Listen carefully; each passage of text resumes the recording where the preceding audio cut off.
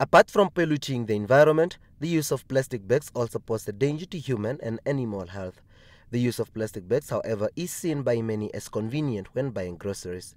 The Plastic Free Environment campaign, which was initiated last year, aims to change the mindset of people that the perception of using plastic bags is more convenient than canvas bags. At the campaign in the capital, people were given a platform to exchange 20 plastic bags for one canvas bag in a bid to discourage the use of plastic bags for shopping. So we gave away more than like 300 canvas bags in one day, and all these boxes are boxes encapsulating of all the plastics that were actually brought by the public in support of the campaign.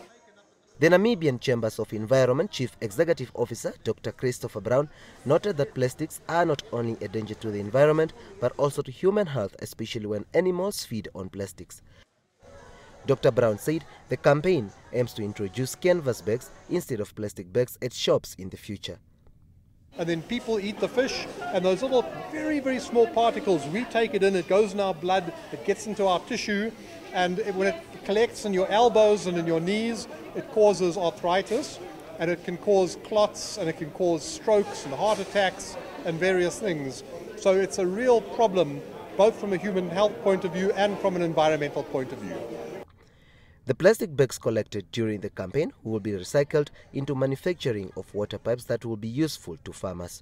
Salmo Tenga, NBC News, Windhoek.